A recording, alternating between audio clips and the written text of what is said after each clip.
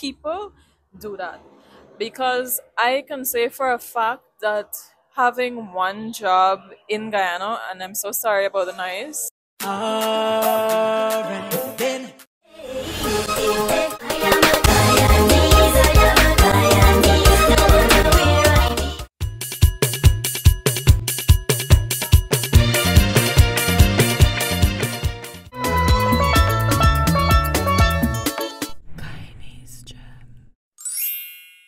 Hi there, gems. Welcome back to my channel and welcome back to yet another video. I haven't sat down in front of the camera in ages, but I just wanted to come on here to talk about something that I think is important. As you all might have heard, if you're Guyanese especially, the government of Guyana is going to be giving away, or giving out rather, one-time cash grant payout. At first, it was $200,000, and I was very much intrigued by that because I'm the head of my household. And then, terribly disappointed, well, somewhat disappointed, terribly, when they said it would be $100,000 per household. But stop, don't get me wrong, it was going to be $200,000, and I was excited for that because, I could do a lot with that amount of money. But I think the $100,000 per Guyanese 18 years and older is a much better investment. I do, however, wish that it could be something that is annual because it's a lot of money for a lot of people.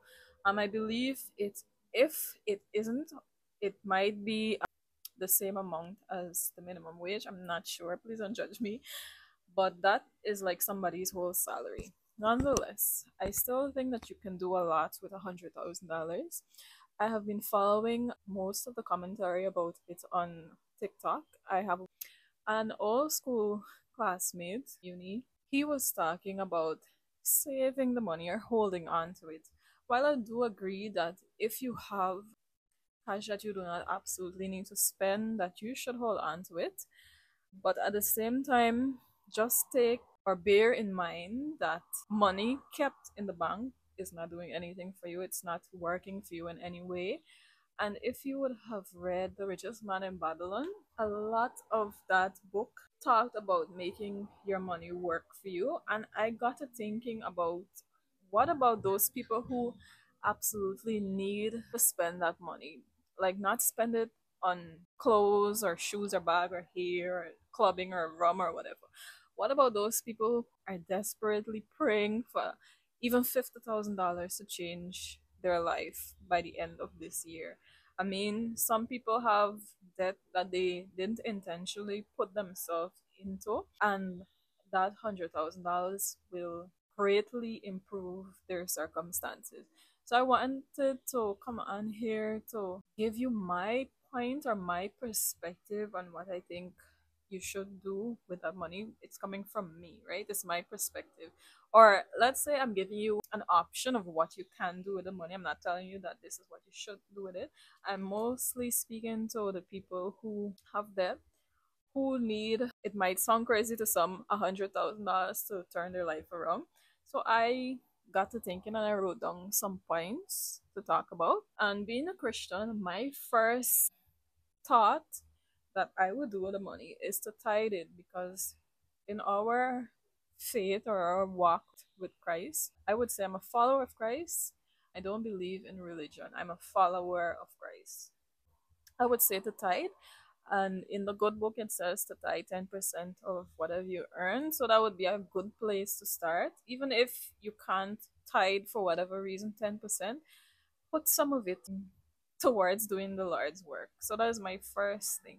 Make right with God, give Him some of what you would have received. The next thing is to invest some of that money into positioning yourself to be on top of your debt in 25. So let's say that you have currently, let's say you're paying courts, or you're with the credit union here in Guyana, or you have some loan and it's almost finished paying off. I would tell you to put a chunk of that money into making that debt go away faster. So position yourself for the new year that, okay, let's say you have $100,000 remaining on your debt or whatever amount. Position yourself in such a way that you take off at least 1 month's payment, so that you will know in 25 you will be 1 month less on that payment, if you understand what I mean. position yourself better. The next thing I would say to do is invest in your appearance, right? So let's say you're struggling probably with your smile, or you have problems with your face, you don't like how your face looks, or you want to start dressing better, smelling better. Improve on your appearance, invest in your appearance, because whether we want to believe it or not, the way we look to the world is how they will treat us. You might see that persons who dress a certain way whenever they go into certain business places, they are treated differently from the person who just throws on anything. So for me, I would say to invest in your appearance. If it is that you're suffering from acne, invest in some acne medicine. If it is that you something is wrong with your smile, go get your teeth clean. $100,000 is not a lot of money, but at least you can just make that first step into loving yourself. And let me tell you, when you invest in your appearance, it boosts your confidence a lot. So that is the other thing I would say to do, is to invest in your appearance. I would also say that if there is something that you are good at doing that you can provide as a service to somebody else or to some people, do that. Because I can say for a fact that having one job in Guyana, and I'm so sorry about the noise, yes, I would say having one job in Guyana and considering that enough to live comfortably is not it. So I think that everybody who wants to live a comfortable life, if they want to do that, they either have to be doing exceptionally well at what they're doing and making enough, or they have to have a side hustle.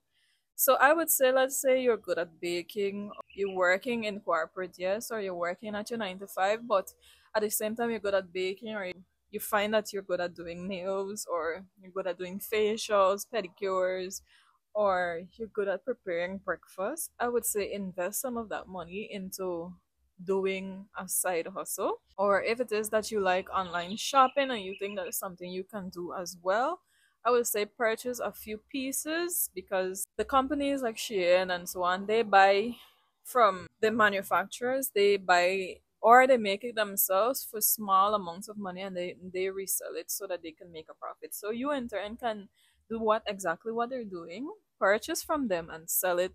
Instead of selling it for cents, you sell it for dollars, if you know what I mean. So invest some of that money into a side hustle, so that the money that you would have gotten will work while you're sleeping and make you an extra income.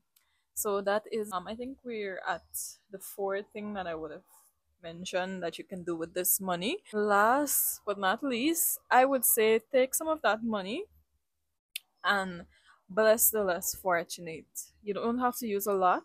A little goes a long way for homeless people or people who are in a less fortunate situation than yourself. Prepare a pot of food and share it to people on the streets, or make a small contribution to the homeless shelter, whether it be for old people or the boys' orphanage or the girls' orphanage or the hospital, buy something and give to the less fortunate. And I would say, if you have done all of that with that little bit of money and then there is still some left back, you can take that little money and, like my old school colleague would have said, you need save that little bit. If you are not in a position to save all of it, those were my tips to, spend the money.